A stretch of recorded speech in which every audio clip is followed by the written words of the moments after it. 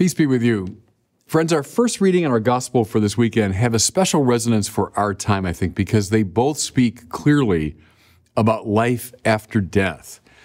Now, I say it has resonance for our time because there's coming more and more to be a dominant secularist or materialist ideology that says all there is the world that we can see and measure empirically. All there is matter in motion. Big Bang happened, the world came into being, eventually it will pass out of being. We live for a very short time, and then, we die and our bodies go back into the earth. The universe itself will wind down. I mean, that's the materialist, secularist view of the world. It might surprise you to hear this. It surprises a lot of religious people, but the view that there is nothing after this life for us was actually commonly held throughout much of the Old Testament period. You look at the text of the Old Testament, you'll find some that begin to make a sort of tentative reference of an afterlife or toward life after death. But a lot of the Old Testament, the standard view was, that death is the end, and we go back into the earth. When the psalmist, for example, prays to the Lord, well, can dust give you praise? The point he's making is, well, yeah, now that I'm alive, I can give you praise, but dust, once I'm gone, I can't give you any praise. Well, our reading, the first reading for today, is from the second book of Maccabees, and it's one of the most extraordinary texts in the Old Testament because it's one of the relatively few Old Testament passages that clearly indicate the existence of life after death.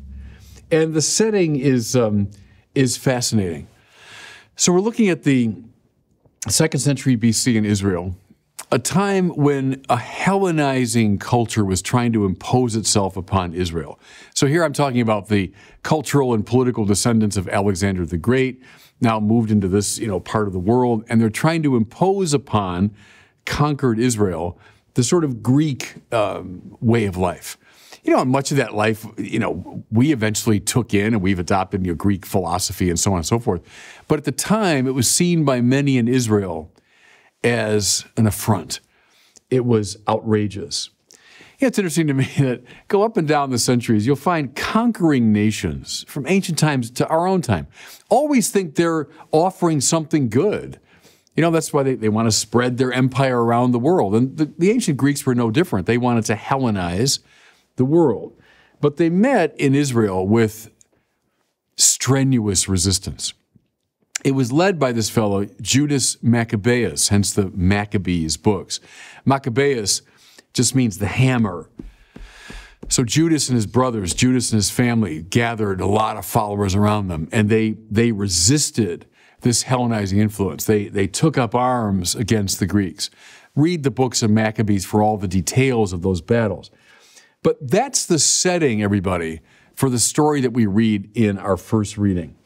And it's remarkable.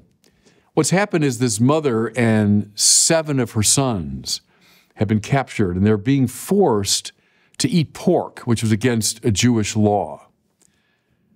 The hope probably was that we get these people to give in, they'll cause others to give in. That's the usual method that conquerors use.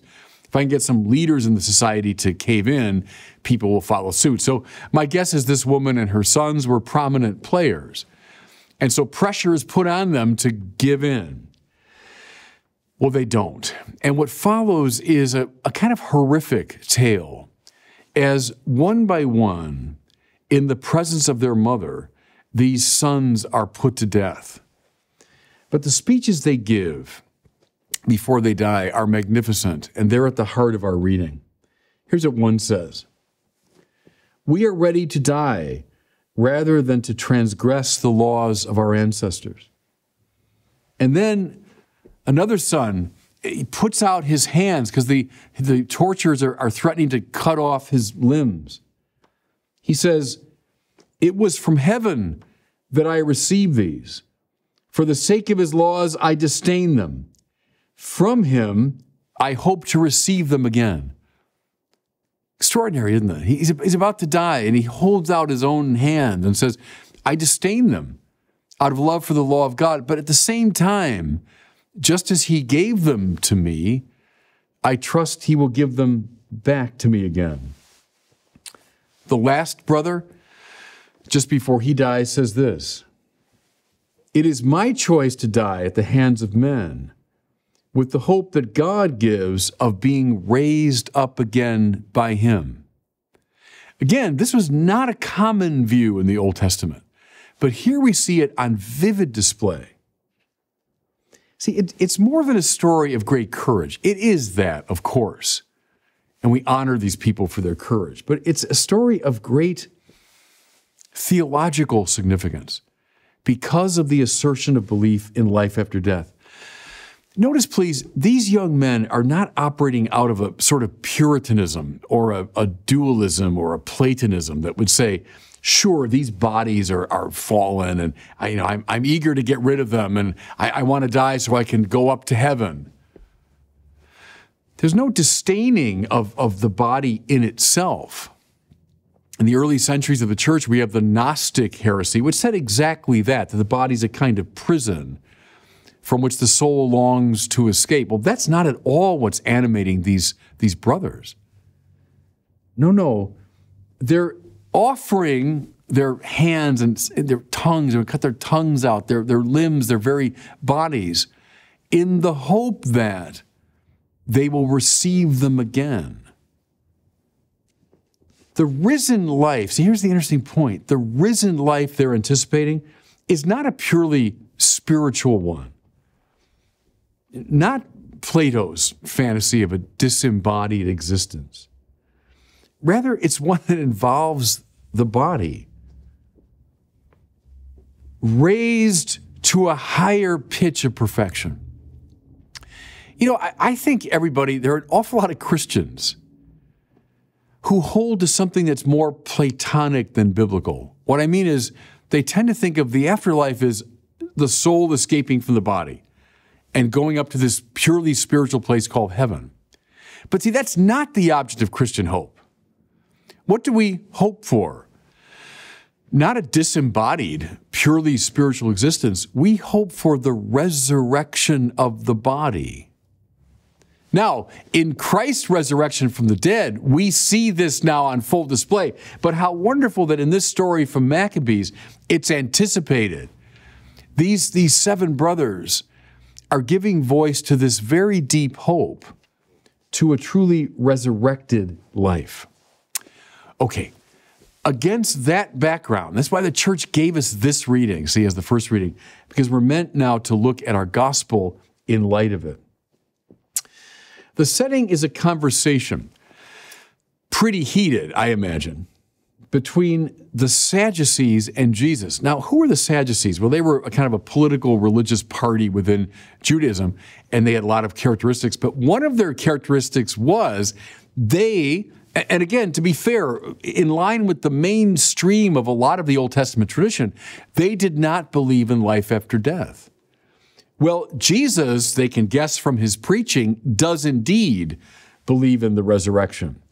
And so they pose to him, and they probably brought their most clever people forward. It's like, people today having these political debates online, and someone catches it on camera. Well, it's that kind of exchange.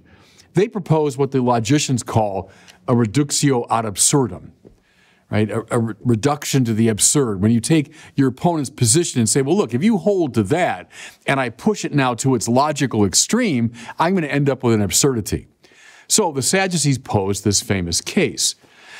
There's this woman who marries a series of 7 brothers, and each brother dies. Okay, so now the woman dies, and they go to the afterlife. Well, whose wife is she? Who's her husband? She married all 7. Reductio ad absurdum. If you really believe in this life after death, then how do you make sense of this kind of situation? Well, Jesus is having none of it. He declares clearly and strongly his belief in life after death, in the resurrection. And what's his first evidence? Moses, so at the very heart of the Old Testament, speaks of God as the God of Abraham, the God of Isaac, and the God of Jacob. God is not a God of the dead, but of the living. So by Moses' time, Abraham, Isaac, and Jacob were long, long dead. And yet, God is described as being the God of these three men. How's that possible unless, in some sense, these three men are still alive? They're still alive in the presence of God. How's he further answered the Sadducees? In the heavenly realm, people will not marry or be given in marriage. So he just cuts the dilemma, out from under its feet. But how come? Because marriage is a bad thing?